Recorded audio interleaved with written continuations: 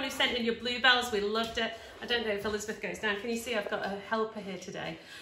Today we are going to do Toad from Mario, and the reason for that is because we have just had so many requests. I got my pencils out this week and had a play designing Toad. So let's get drawing. I hope you enjoy it.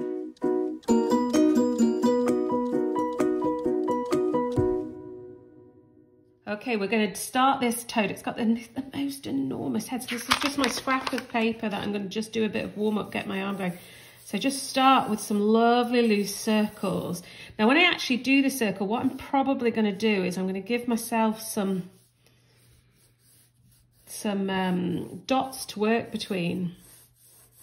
And I'm going to go like this. But what I want you to be thinking about is when you're doing this circle, not going like this, but instead, can you really see the difference there? So just have a practice. Show yourself the difference between pressing hard and a lovely soft, and then think about where you're putting your fingers. So on your warm-up paper, just a few circles, just to get you thinking about quiet, gentle lines. All right, let's start drawing.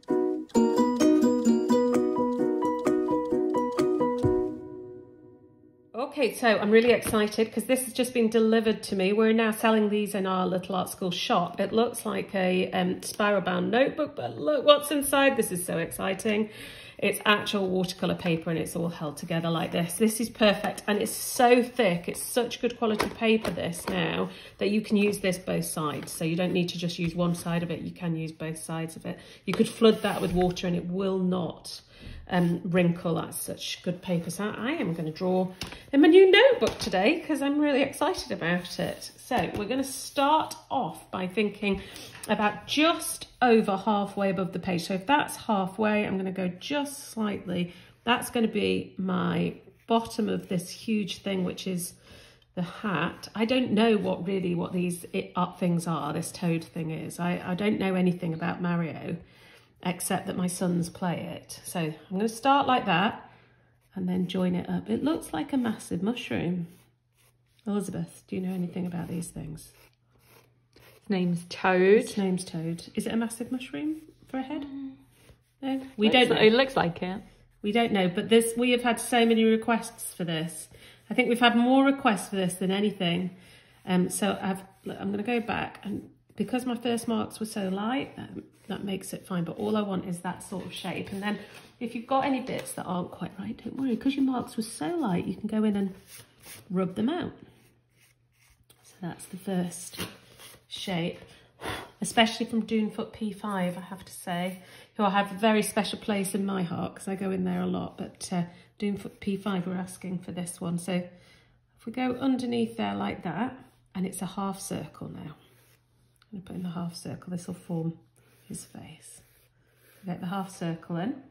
Coming from the half circle, we're narrowing it down here, and I just want two small lines. All this, when you pause it, all this will be on the pause sheet. So a line across there, and then we're going to come out just a bit, and we're going to curve that round. Lots of curves in this start here, lots and lots of curves.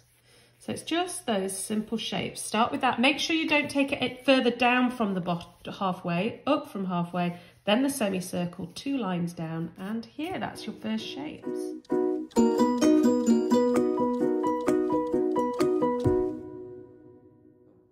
Okay, so we're going to start off by putting these 2 bits in the side. These are going to be coloured red, so I just want you to, at each side, just 2 bits like that. You're cutting them off there. And then we want another circle here. So just down from the top, it's quite big this.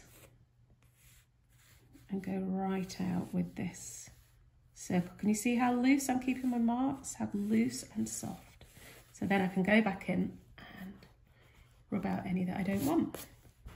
Keep your rubber handy here, because what I want you to do is to rub this bit out. So that's the bit when you go into when you pause at the draw now bit, you'll see that this bit was a red dotted line. We want to get rid of that.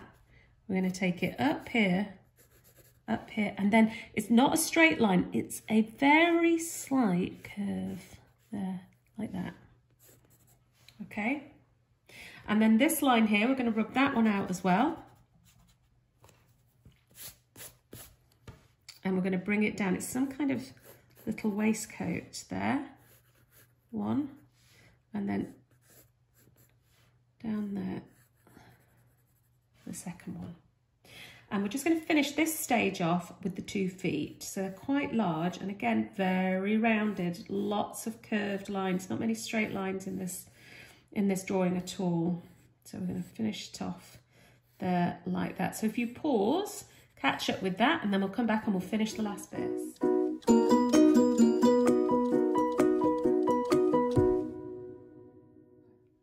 Okay, so we're going to come in and pop in the eyes. The eyes are quite long, so I would start with 2 lines and then join there like that. And again, one line, then a curve and a join. If they don't feel like they're the same size, mine aren't, just take it up slightly. There's no nose, but what we do have is directly under the eyes, we've got a little line there, and then this big smile. Okay, now if we come down here, we've got a little line there, and now we're going to put the arms in. Now don't overthink these at all, you just come out like that, and then take a little angle there. And where we've got that line, I want us to come in 1, 2. So it's like 2 curves there. And then you can rub that little line out there. All this is on the guide sheet, so when you pause it, you'll be able to see how to do it. And then just go 1, 2, 3. It's the little hand. So that's one arm done. This one's even simpler. We're just going in with 1 rounded bit there and then a small shape there like that. Now we've got one last thing to finish it off. There's a sort of stripe here on the waistcoat, so we'll come in there like that and the same there. And that's it, that's finished. Now, if you've got paints, hang on and keep watching, stay with us, and I'm going to show you some different paint techniques that will really make this picture come alive. If you've got pens, if you've not got paints, but you've got felt tips, crayons, colouring pencils, whatever, you go and colour it in and make sure you send your pictures to us. We would love to see them.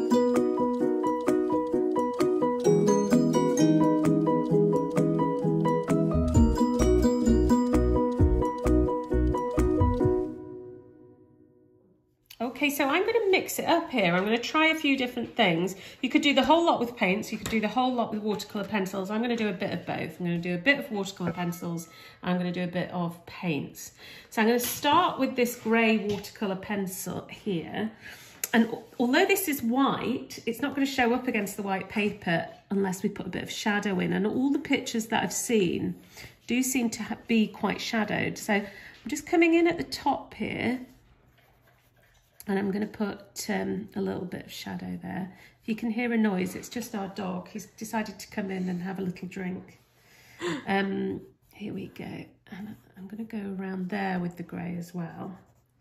And there. I'm not going to touch the side bits because they're going to be red. I'm going to take my brush on this grey watercolour pencil. And I'm just going to touch it. Can you see I'm just touching to get that pigment? It's really subtle, this. Just touching it to get the bit of pigment, and then I'm bringing it round. Here like that. Okay. And I'm going to do the same at this bottom bit. I'm just going to touch it and get the pigment. Okay, and bring it out slightly. Just so that I've got this kind of almost like a small shadow. Okay.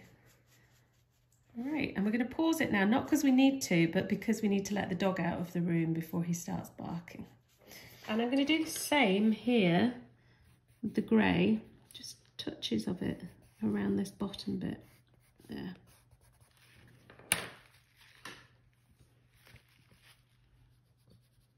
So I'm just dampening the grey pigment, taking it a little bit in.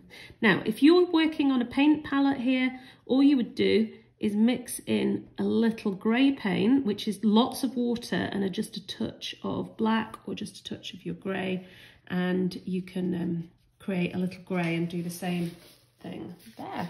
Right, now we're going to take the red and we're going to put these details in the outside. So I'm just going to come in like that. I'm going really quite heavy on the pigment here because I want it to be nice and strong, this. I want this red to really jump out. And the same here.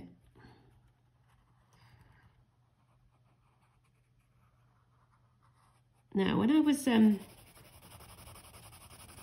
designing this, just having a practice with it, what I found was a really good way of keeping that very strong, sharp edge there that we want on this red, is I went with my brush just round the inside. Can you see I'm not going right to the edge there?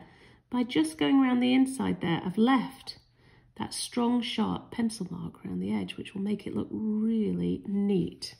And then it's very easy to change the middle bit to paint pigment. And I'm going to do the same there. I'm going to go around the edge. I'm going to miss the edge slightly and keep those strong marks. Oh, it's really starting to look like it's supposed to now. It's such a distinctive thing, this, whatever he's wearing on his head. Right, so we've got that bit in, and then the next thing I'm going to do, while I'm waiting for that to dry, I don't want to start working on the skin until that's dry. So often when you're doing this, just move around rather than painting the thing right next to it. Whilst you're letting that dry, you can move on and do another bit. And I'm just going to turn these shoes. I'm using a very reddish brown here for this, which is called burnt sienna. It's such a lovely colour. Lots of paint colours are named after Italian places. You've got burnt sienna and raw sienna and raw umber, and paint colours have the most beautiful names. And at Little Art School, we always try to use the proper names. We always try to call them cerulean blue and alizarin crimson, and it adds a bit of poetry to painting.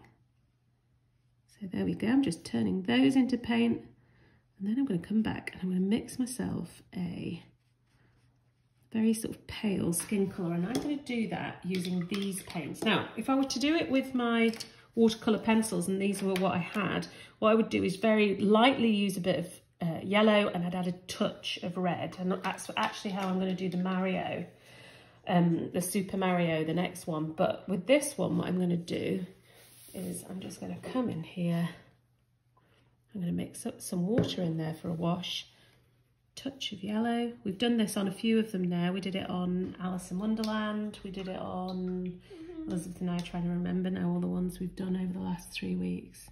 There's so many. So just a touch of yellow and a touch of that alizarin crimson there. Let's see, it's a bit orangey, so I might go with a touch more water is what it needs, really. Let's test that. A little bit more to make it pink. You've got to be really careful not to go too far, but that's about right. It looks really orangey, doesn't it, on the palette? When we test it on the paper, we can see it's the right colour. And I'm going to get a nice wet brush, and I'm going to go here. All right, the grey bit's dry now, so that's fine to do that there. And it actually comes right down to there. That's where we're going to take the skin colour. And you can see it's just, although I put very little paint in, I was so subtle with the paint colour. You can actually go over the eyes if you want to. I'm going to go around them, but you can go over them. And the watercolour paper means that this will sink in, it won't buckle. Very happy with the new pads. There we go. And then let's go in and paint his arms as well. There's only a touch there on that side. We've got that and a little hand coming down. Now, if you feel like your paint's pooling a bit and there's too much, all you do is, look, this bit of magic. Touch your watercolour paper, to your kitchen roll to it. And it sort of sucks it up. There we go. Right, so whilst that's drying, we'll just have a little pause. I'm going to let it dry and I'm going to come back and finish it. Okay, I'm going to come in now. My skin colour's dry. I'm going to put in this blue shape here, which makes up the blue of his watercolour, of his waistcoat. Now, I'm pressing quite hard to get lots of pigment down, and I can change that to paint. look there. Really quickly with my brush. Won't take long. There we go. And whilst that's drying, before I go in to put my yellow, I'm going to put in the eyes. Now, put in a dot there. I'm using a fine liner pen, but you could use a black felt tip. You can use whatever you have handy. Black watercolour pencil will do it, black coloured pencil. But the key is to make sure you leave that little highlight in. Can you see what difference that makes? I might have done it slightly too big, but it is important. So pop in the eyes, almost there with this. I wonder how many people are going to do this and Mario. So if you finish this and you're thinking, I've got a bit of spare time on Saturday, why not do Mario as well? There we go. So we've given him a big smile. There's just one thing left to finish him off. Now, one way you could finish him off, you could use your yellow pencil and go around his face a little just to give him a bit of definition. But also this yellow pencil needs to come in and do this bit here. Now, because my blue's not dry, I'm leaving a small gap. And you can either just leave it like that, or you can turn that to paint as well. But that is our finished toad. I hope you loved it.